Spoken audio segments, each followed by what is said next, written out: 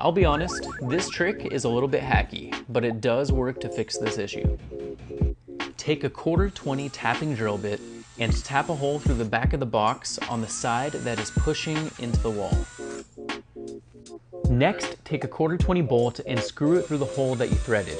This is going to act almost like a kickstand by pushing up against the back of the wall and making your mud ring flush with the front of the wall.